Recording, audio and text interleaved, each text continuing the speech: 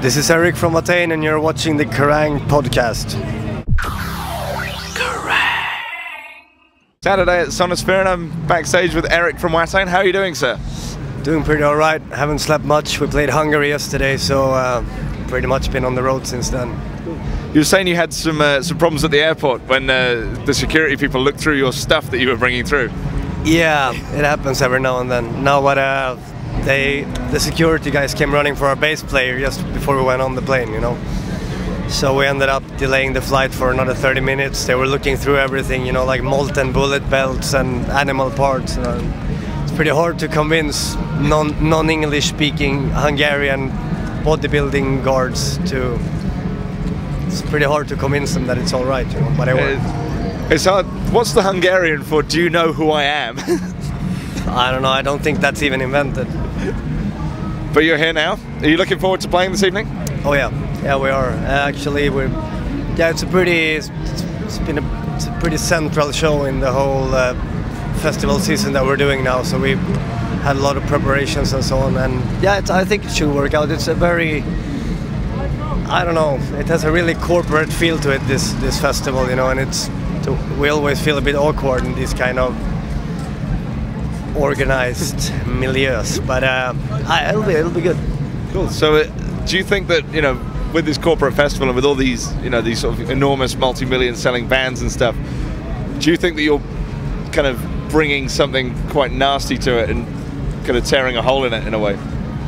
Well, there's a serpent in every Eden, you know, and tonight we're that serpent, like on many other occasions. But I mean, it's like you have to think outside of that, you know. I mean, we're here. We got our stage time. We have our set to do, you know. And I try to neglect. I mean, I try not to think about the rest. It just makes me feel awkward.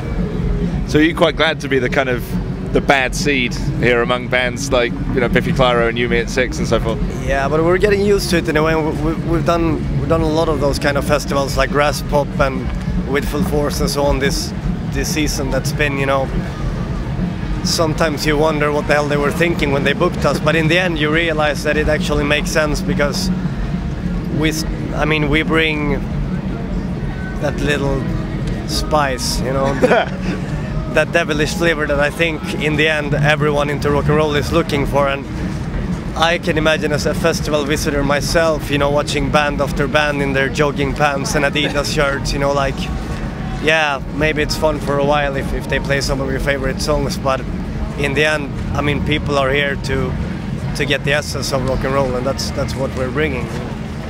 Have you had an occasion when you turn up to something like this and people haven't really been, like the organisers stuff, haven't really been prepared for what they've let themselves in for by booking you guys? Yeah, about every time. But like I said, you know, I just try to. We got a good crew taking care of that now, so I just try to ignore the whole thing because I think there's been a lot of fast decision making. You know, a lot of festival organizers, they hear about, yeah, you know, Watain, they're coming up, you know, and they're supposedly the new big thing in black metal, blah blah, and they don't really find out what it actually is that they're booking. And we are a pretty complicated band, I mean, logistically and show-wise and so on, so I don't know, I just hope that they read the rider well enough, you know, because we had some pretty complicated situations over the past months. So you've made your own flyer for Sonosphere. Is this the kind of the ideal Watain festival lineup? We're in good company there. One of them.